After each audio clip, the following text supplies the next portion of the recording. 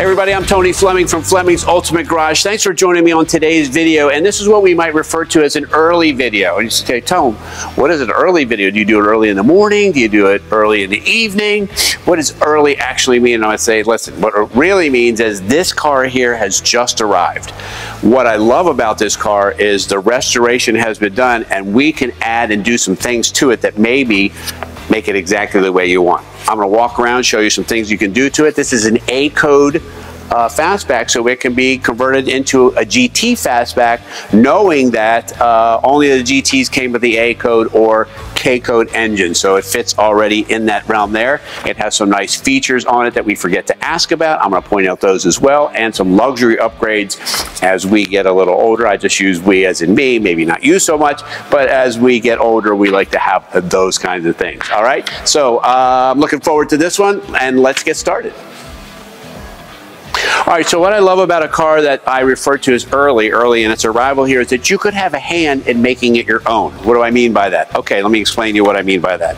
So for instance, right here, this has white wall tires on it. We could put either the red lines on it, which would look fabulous. We could do white letters like BF Goodrich Radial TAs, which would look fabulous, okay? We also would put the stripe at the bottom down here. You'll see hundreds and hundreds of Mustangs on our sites that we do that with. It looks really nice. We can do the black stripe that matches the interior, or we could do a white stripe because white always looks so great on these cars. Second, we could finish the GT package with this right here. My personal assistant, Mr. Steele, here is helping me out. This grill right here is blank, right? And then we would install this, okay, as well as the driving lights that would go there too. Once we get inside, I'll show you a couple other GT upgrades we can do. We can put the GT badges on the side if you want, or leave it just the way it is. We could also leave the car exactly the way it is, just like it is, and you can enjoy it just the way it is. All right, so that's just a couple of the exterior modifications we could do. Ask us about that. It doesn't cost a ton of money to do those things, and it makes a little difference on the way it looks when it goes down the road. All right, lastly, lastly, we're going to do paint. I get so excited. There's so much stuff to talk about.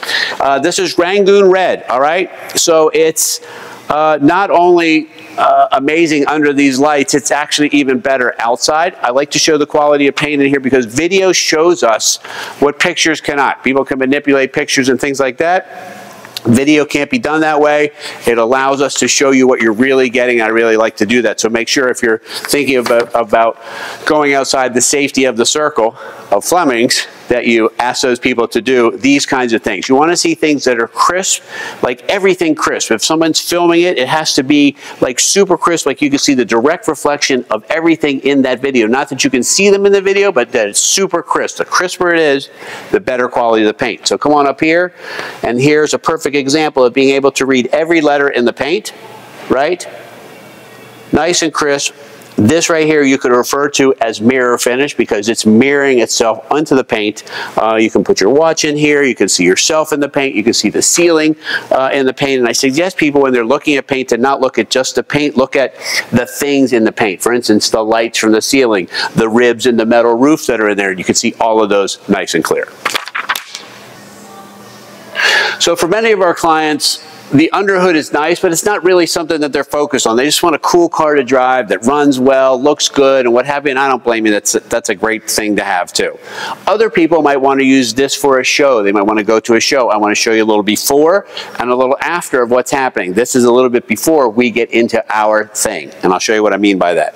So not everybody does this. If you're buying a car at a consignment shop, they're putting a little spray wax on it, and that's it, man. That is it. That's all you're getting, right? Here, all right, we're doing a 120-point inspection on this car. We're checking brake hoses, brake lines, shocks, coil springs, leaks, front suspension, gauges, turn signals. It goes on and on and on. In this case here, right, we've already started out with a nice engine compartment with air conditioning. So this has modernized air conditioning and heat in it, which is really nice to have. I know as we get a little older, that's a fun thing to have. But here's where we come into play. So for instance, this has a Cobra dress-up package. We're going to put the oval air cleaner on here, which will give it that great looking piece here. We put the battery topper on it to make it look like an old school battery. We paint this black. We put a new washer bag on here. And then we paint all of the details of the engine itself, right? Depending on the year, determines the color of the engine. 65s are black engines. 66s are blue engines, right? We want that to be consistent so that if you want to go to a car show, you open up the hood, it looks really nice, and what's not to like.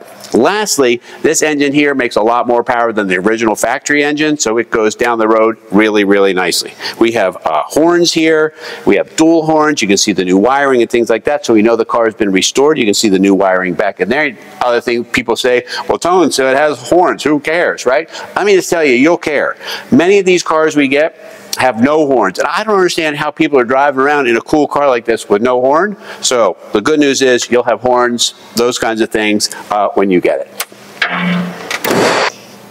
All right, so an expensive part of the GT package has already been done, right? Not all these cars came with dual exhausts and things like that. If we're talking about A-code cars, yes, they can have dual exhausts, and GTs dual exhausts, but this has the GT trumpet exhaust and rear valance panel set up because the other ones would have dumped just before that and there'd be no holes here. Reverse lights down here are new, chrome is new, gas cap, bezels, taillights, screws, like all of this stuff's been restored.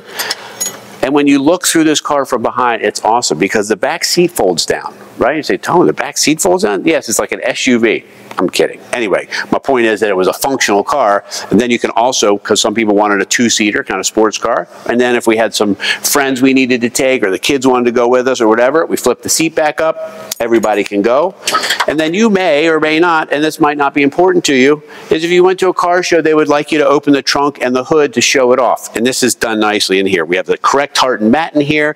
We have a spare tire and jack. And you might say, well, Tone, doesn't every car have a spare tire jack? And the answer is no. So few cars have it. This one does, which is really nice. The prop rod is adjusted properly to hold the trunk lid up. It has the jacking instructions in here. It's like the little detail stuff because people say to me all the time, hey, Tone, that's a great looking car, but we don't really know why it's a great looking car. And it's these kind of detail stuff here that makes it look really nice because today's modern car isn't going to have a tartan mat and a tartan spare tire cover. It just kind of takes us back to a different time. All right, so you're walking up to your cool car, and I say to you, you know what? I consider this car a therapy car. And you say, Tone, what exactly is a therapy car? Well, here's what I say. You're walking up to this car, and obviously this is a great-looking car. You're walking up to your car, and it's 4 o'clock on a Friday, and you're like, I'm so done with work. I'm going to get in my cool car, and you know what I'm going to do? I'm going to, before I get into that, wow, listen to that. That's nice, man. When it pops open in your hand like that, somebody put a lot of time into that door. What do I mean by that? You get in your car, you call whoever it is that you're on the way, and you shut off the noise. The noise from boss text to social feeds to Facebook this and text messages and email and all of that noise coming in, man, and you start streaming some music to the radio that you have. You click this thing down into gear, you flip on the AC if you want to, and man, it is a game changer, right? You got this beautiful black bucket seat interior, and I'd like to point out how this back seat folds down. Look how nice this is here. We're able to show that. Okay, that does all of that the way it's supposed to. It's so easy to get in the back there to take some people with you. This has this nice custom console in here. The air conditioning system here is beautifully done under the dash instead of the big giant box unit that you would have, a factory one would have been. This has a modernized stereo in it. We can also put a digital sound system and hide it in the glove box. That way you can stream all your music and things like that. Some people like to put a stock, like original radio right in there. And then this is nice because it has all the gauges, right? It's not just some warning lights that many of the other cars came with. We got fuel, obviously, but we got oil, we got amps and temp. And the last little upgrade you can do, if you want to here, is they have this the dual pods there, the rally pack, which would give you a tachometer and the clock in there. It looks really nice. So anyway, super nice interiors installed, like redone, all black. New door panels, new headliner, new carpets, new floor mats, new console, new steering wheel, new dash. And like, that's why cars cost money, because if you want to get a really nice car, it costs money, and that's what you get here. All right, so we close up this video. We talked about a lot of cool stuff today, right? We talked about some upgrades that you could make to the car to make it your own, which I think is awesome. But we're already starting out with a great car, right? We're already starting with an A code, so original 4-barrel car. We're already starting out with a Rangoon Red car with a black interior, so we already know it looks good. And we're starting out with a Fastback, which is a whole nother level of Mustangs, right?